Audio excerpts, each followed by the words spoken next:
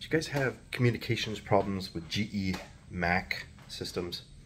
There's a hidden menu where you can test out various accessories and stuff, and I myself didn't really know about it, so maybe you guys don't either. Let's go ahead and check it out.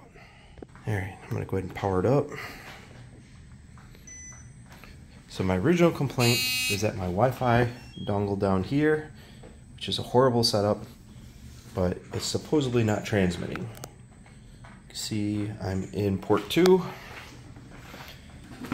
It is booted up all the way. Okay, so now what we got to do is we got to cycle over to main menu. More and system setup. And let's see if I remember it's system. Okay, and that brings us here. And then if I remember correctly, from in this menu, we can press the right shift and F5. And then it brings up a service password. P-R-O-D.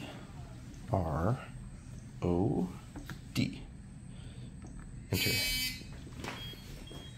And then we have this menu right here where we can see display tests, speaker tests, keyboard tests, writer tests, battery tests, communications tests, which is the big one, acquisition module tests, so you can test out this dingle hopper right here, which would be really cool if you're questioning your cable, analog, internal, memory, you know, you get the point. So let's go down to comm tests, and let's see. So I have an external modem,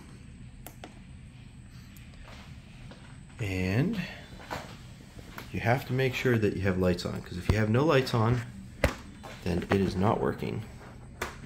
And you can see that this one here is not registered on the network all the way yet.